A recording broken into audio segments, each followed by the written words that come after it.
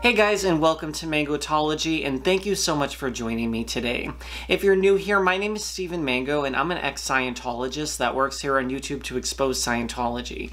So if you want to stay up to date on all my videos, please make sure to go down below and click on that subscribe button, as well as the bell icon right next to it, so you stay notified whenever I release a new video. So today we are going to be talking about what Scientologists, more specifically volunteer ministers, were caught doing. I don't know if anyone else has reported or talked about this before, so we are going to get into it and show you the post and the photo and tell you my thoughts about what actually happened. And I know you guys are probably like, what in the world is he talking about? We are going to get into that today, as well as I'm going to give you guys a little bit of an update on myself as well. I was just in the hospital a few days ago, and just again, more of my thoughts, ramblings, feelings about Scientology. That's going to be at the end of the video, so if you guys are interested in hearing more about my personal side of things, I know some of you guys don't, you just come in for the Scientology news, but if you are interested in hearing more about myself, then stay tuned all the way through to the end. So you guys know I've donated or had money taken out of my accounts when it wasn't like a donation that I gave on my own free will to Scientology, and I don't think a lot of people know that there's multiple different streams of money that are required to donate to Scientology, and this is tied into what we're going to talk about. You're giving money to go on course, right? Because you have to study the actual text and philosophy of Scientology, where you actually get like a book, you get lecture tapes, you get whatever, you get like your course pack where you actually have to answer certain questions, like say when you're studying the basic book and lectures, right? So you're going to be actually going into a course room, you sit down, there's a course instructor or a course supervisor rather, and you sit there, and everyone could be on the same course, people could be on different courses, it doesn't matter because every course in Scientology is self-studied. So I could be doing self-analysis and someone next to me could be doing Dianetics, and someone on the other side of me could be doing self-analysis. We're all in the same course room.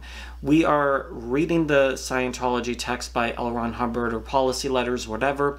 We're reading through them, and every word we don't understand, we have to look up into a dictionary as well as the derivation dictionary. The course supervisor's role is to come over and they'll do either like a meter check on you and say like, what word didn't you quite understand? Or did you go past a misunderstood word? Has anything been suppressed? Like they ask you all these different questions on the e-meter.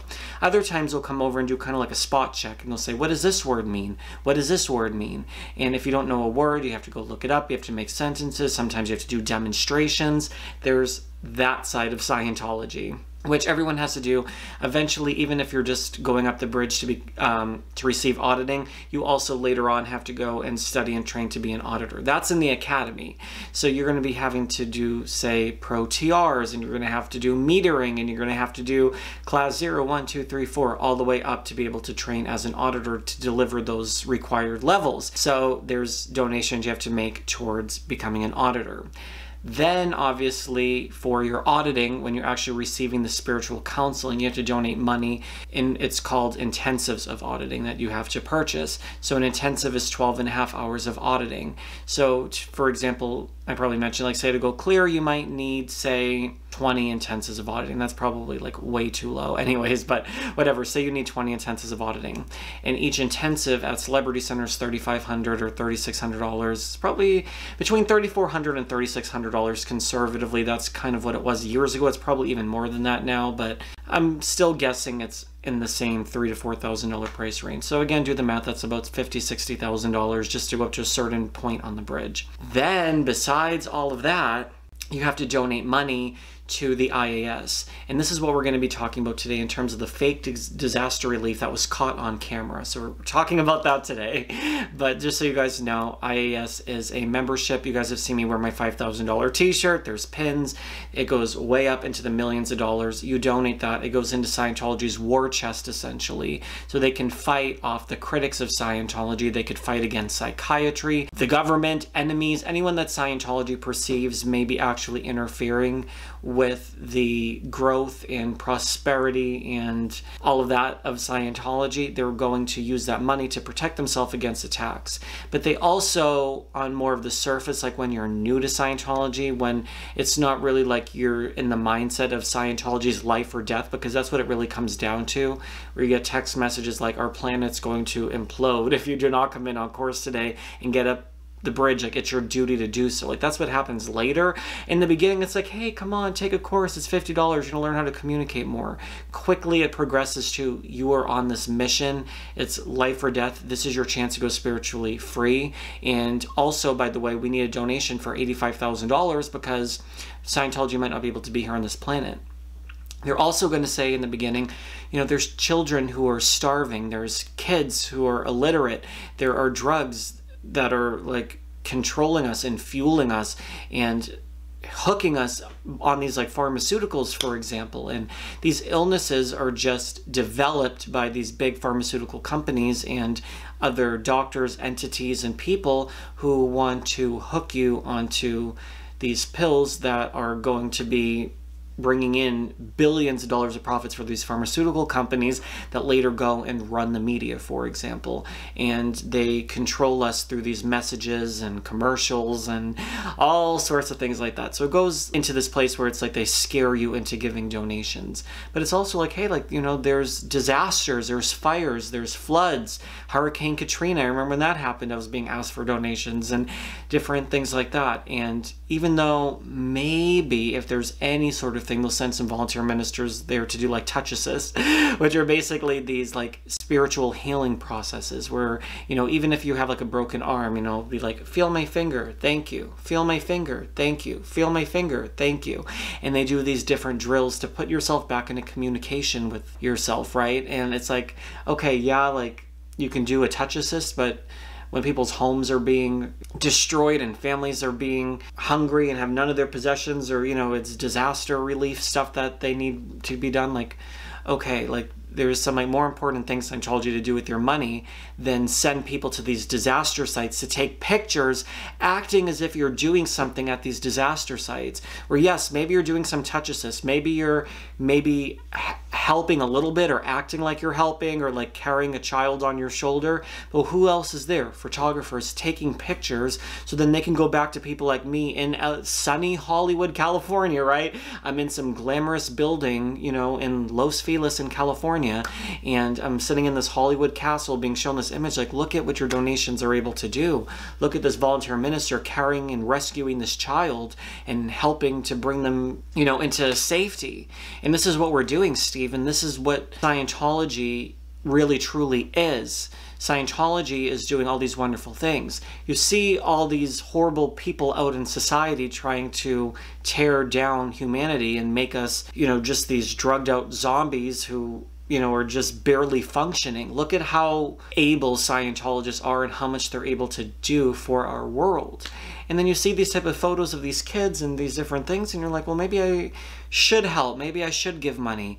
They are doing something. Clearly they're there. You know, there's videos or pictures or something. But I'm telling you, I know as a Scientologist, as not now, a former Scientologist, imagine if I really was this whole time and this has been a big conspiracy or something. No, it isn't. But clearly, and I'm super gay, so it's not like they want someone who's openly gay in Scientology. That's a whole nother video.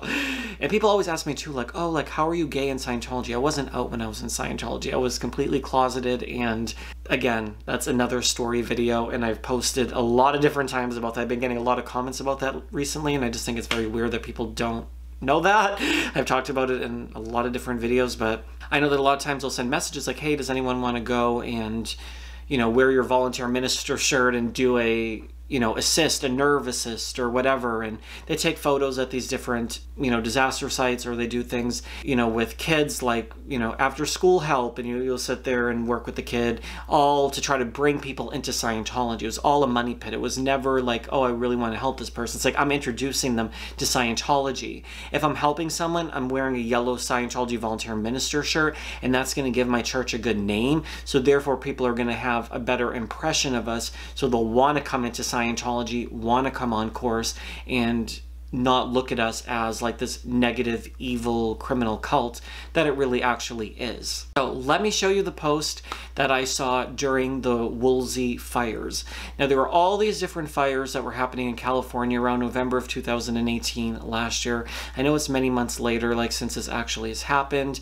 I got reminded of this post. I actually sent it to Leah Remini several months ago and stuff like that. And I wanted to kind of just talk about it myself and put it out there so you guys actually see what I saw on Facebook. Now, there are different like gossip groups on Facebook. These are not the ex-Scientologist groups, but these are just like entertainment news sort of groups. And this is where I saw this post. And it has nothing to do with Scientology. They gossip about celebrities, and someone posted this about Scientology. This makes me sick. These people from the Scientology church are faking handing out waters. They keep loading and unloading 2 cases of water on film. The one guy said, let's do it 20 times to make it look like the whole truck is full and we are helping. I took a picture and told them to go blank themselves. This is Walmart parking lot where there are many people left with nothing. They have no insurance, no home, no friend or family that didn't suffer. And we have a church acting like they are helping to please the higher-ups. Just disgusting. Now, if you don't know about these fires, the Woolsey Fire was a destructive wildfire that burned in Los Angeles and Ventura counties of the United States of California. The fire ignited on November 8, 2018 and burned 96,949 acres of land. The fire destroyed 1,643 structures, killed 3 people, and prompted the evacuation of more than 295,000 people. It was one of several fires in California that ignited on the same day. While the nearby Hill Fire was contained with minimal damage on November 16th, the Camp Fire in Northern California destroyed most of the town of Paradise. So these fires, I can insert some images here so you guys can see.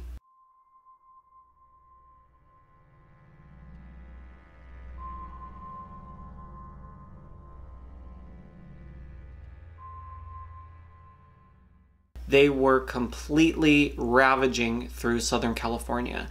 I live, again, more on the east side of Los Angeles, more like Hollywood sort of area.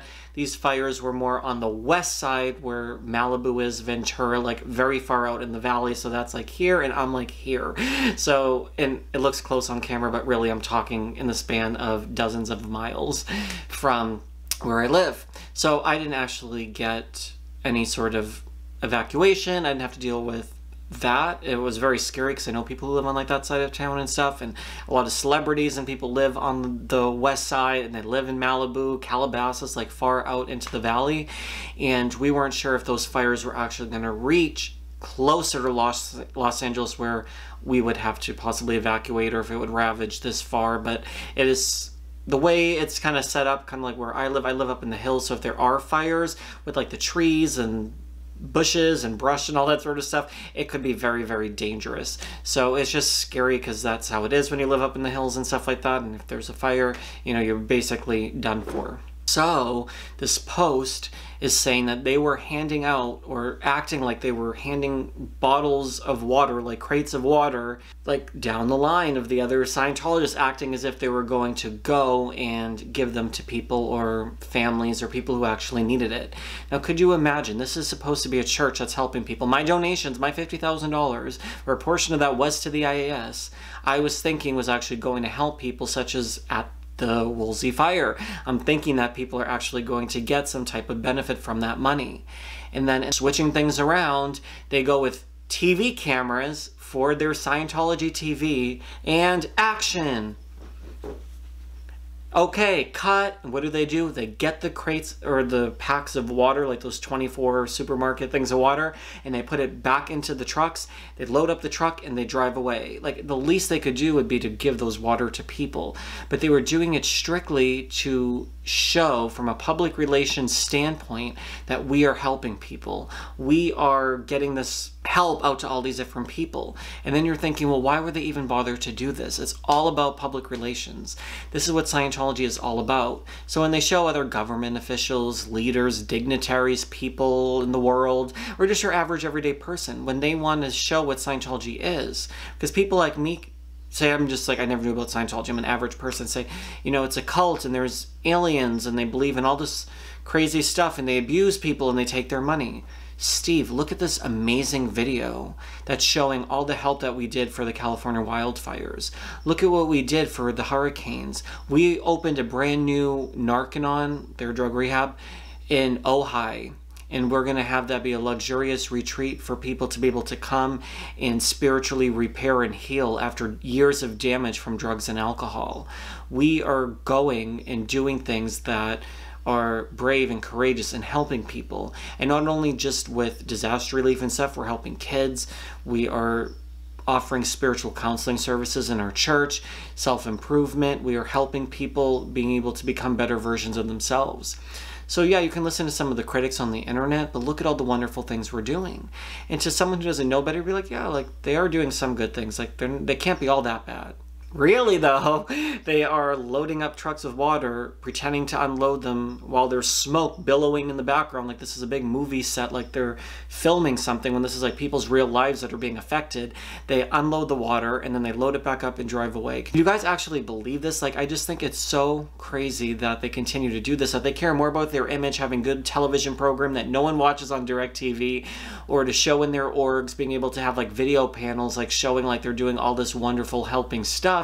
If you actually were Scientology, that would be one thing, but even so, like people would see behind that. Like you can do charity work and still be a horrible criminal group.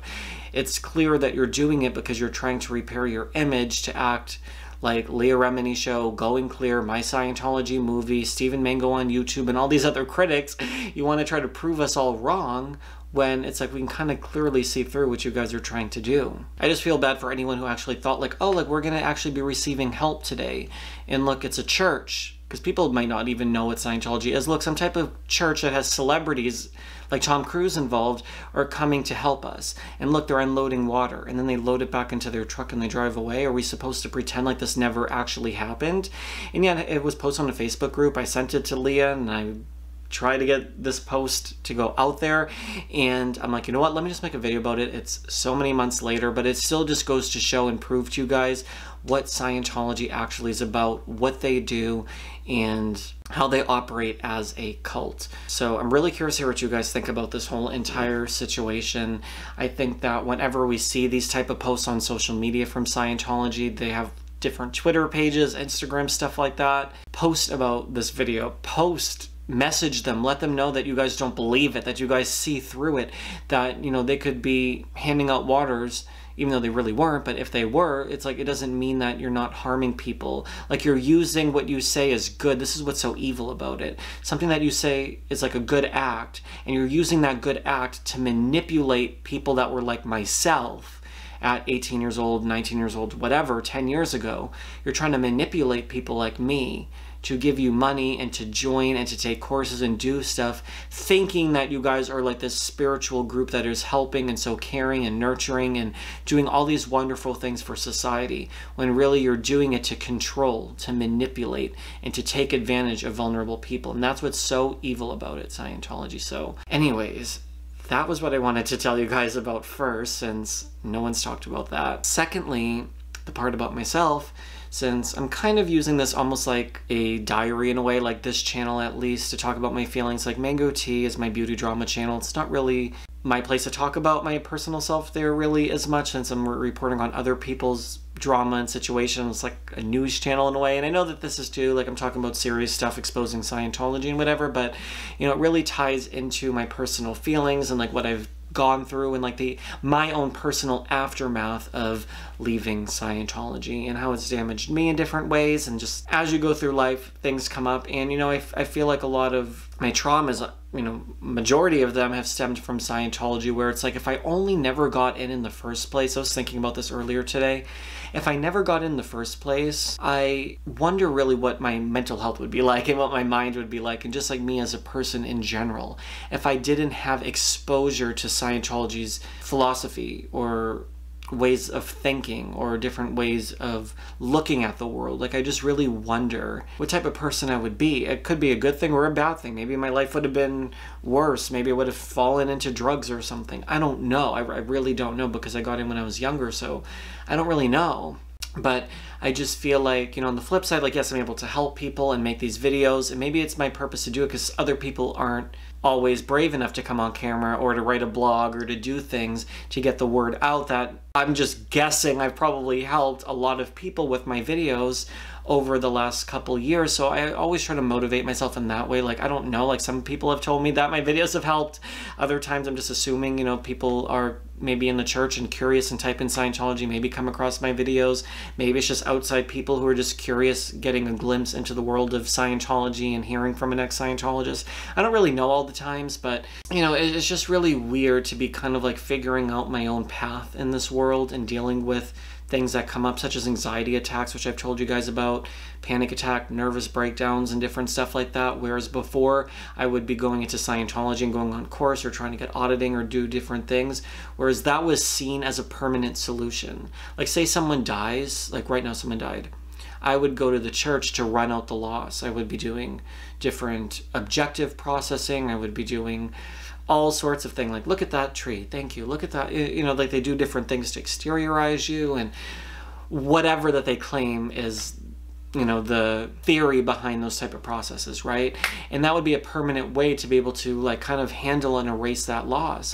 And now I know it might not be realistic to think you can like erase traumas forever, but I think about it and it's like, well, when I'm having these anxiety attacks, whatever, I always think in like the Scientology thing, like, what is almost like the incident, like what's it tied to, and is there an earlier similar, and like maybe I could blow that charge. And I think about different things like that, not self-auditing myself, but I try to think like, where does it derive from, like where is it coming from, and it could be from a past life, right? And all these different sort of theories. And so I can't think in like the Scientology mindset about that. Like, it might just because of mental health is just like physical health. Sometimes symptoms come up, and I do think that a lot of it is from just living in the world in general, and things come up and it's hard to cope a lot of the time. So I don't have like that way to cope with my problems, and I do want to be able to get therapy and do all that, but it's just hard because before I used to feel like I had like a solution, like, oh, there's something wrong, here's Scientology. And like before, like I would tell my family about my problems, or Jeff, or like other people in my life, and it's like they don't know because they might not be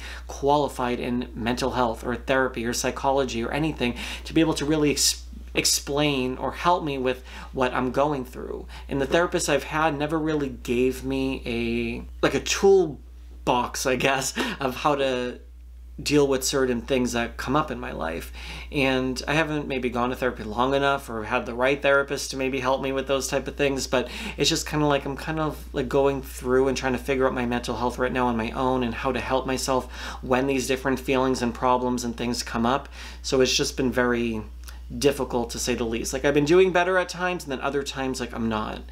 And the other day, which was very alarming, which I'll tell you guys about, was Jeff and I were about to go to dinner, and I started getting this horrible excruciating pain. Like, it was like nothing I've ever experienced. Like, I've had obviously my back pain, which was really bad and traumatizing and bad, but this was like weird because it was on the front side of my body. I'm talking from like my shoulders to like my waist, like the whole middle side. So it was like almost like my upper abdomen, my sides, my ribs, underside my ribs, shooting pain into my chest, a stabbing pain in my chest. And it was just like the weirdest pain that I've ever experienced. I thought like I'm having appendicitis, kidney stones, like thinking of all these horrible things. Went to urgent care. They didn't know. They sent me to the ER. They put me on a morphine drip. Again, this is someone who doesn't even like taking like ibuprofen, but again, the pain was so horrible. It was, again, I thought I was dying at the moment.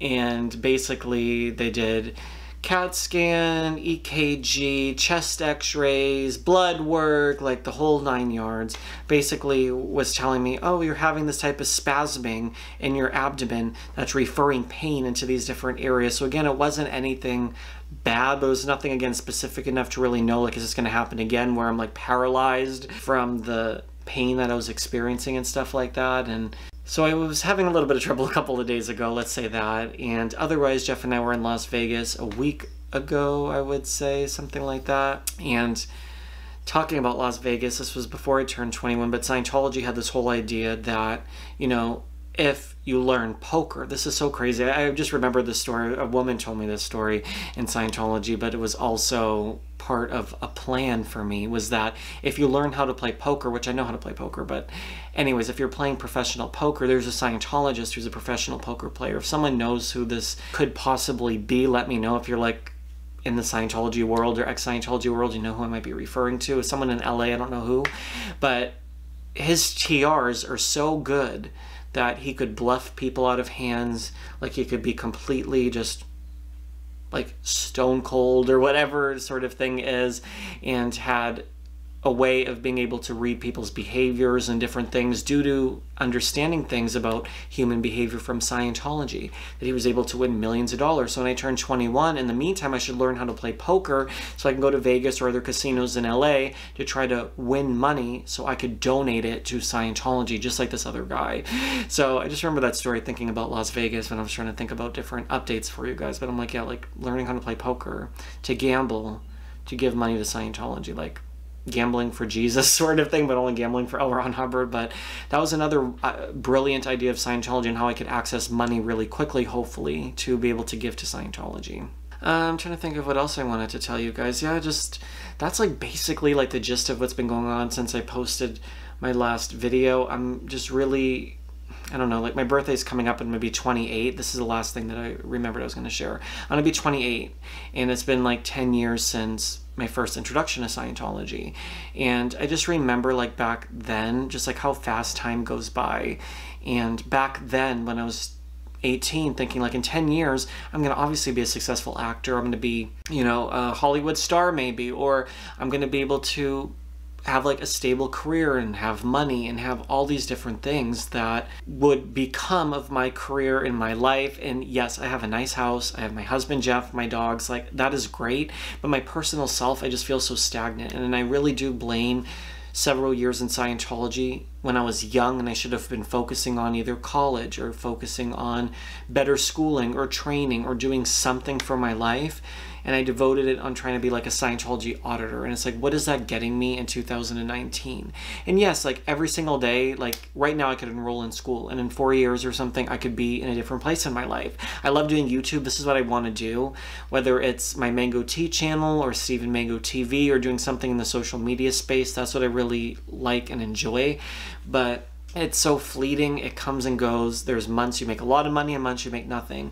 So it's just kind of like, wow, like there's other friends of mine who are like lawyers or doctors or doing things, and here I am like still trying to figure out my life. And it's like I hate feeling like I'm wandering through the world. And I do think that a lot of my traumas and different things that I've experienced have set me back in such a way that I'm fighting my mental health so I can get that squared away right now, so then I could kind of focus in on myself in these other areas that I'm trying to work out, including spirituality, including all of that. Like, I'm not an atheist, guys, and that's no shade of people who are, but I believe in some type of spiritual power. And this is, again, not shade to anyone else who does YouTube, but there are other channels and people who are like completely atheist or don't have any faith or anything, even though they could have been in the Sea Org, like devoting themselves to a religious group. And I understand why later on you would maybe lose faith in all sorts of religion or higher powers or beliefs, but I really do feel some type of connection on a spiritual level to other people, to the universe, to other things. And I think that's what drew me in Scientology, because I'm such a spiritual person that I couldn't ignore that. Like, I even wanted to be an auditor. I wanted to be on staff in the future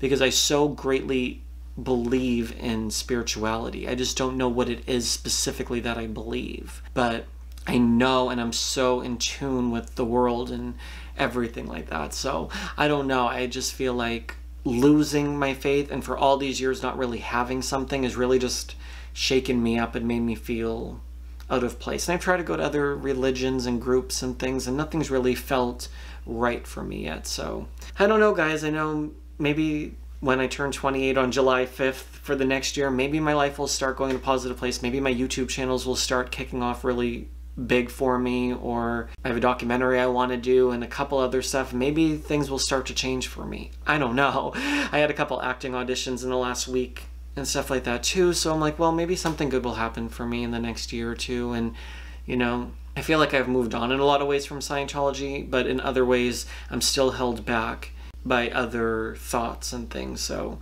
that's honestly what I wanted to share with you guys today. I know I ramble. That's why I save it for the end of the video for any of you guys who just like to listen to me talk, hang out. We'll chat in the comment section.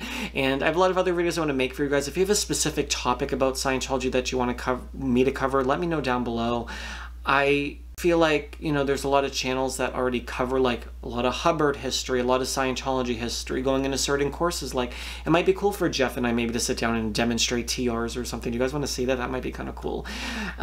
And to do stuff like that, or demonstrate auditing procedures. Like, I can do that sort of stuff. I like to focus on like the psychology of things, the mental health aspects of Scientology, like the recovery, the aftermath, and just commenting on current Scientology events and stuff like that. The missing persons that are gone, Shelley Miscavige. Like, I like covering that sort of stuff. But again, you guys are my viewers. If you want me to cover something specific, let me know. I have new videos coming on Mango Tea as well this week, so subscribe over there if you're interested in beauty drama or beauty news. I also post those videos on my community page here. In case you guys aren't subscribed there and you have any interest in a specific video, you guys can check them out. Thank you so much for watching, guys. Make sure you're subscribed here and turning on your bell notifications, which will send you a notification whenever I post, so you don't miss any of my videos. Thank you so much for watching, guys, and I will see you in my next video. Have a good night, guys.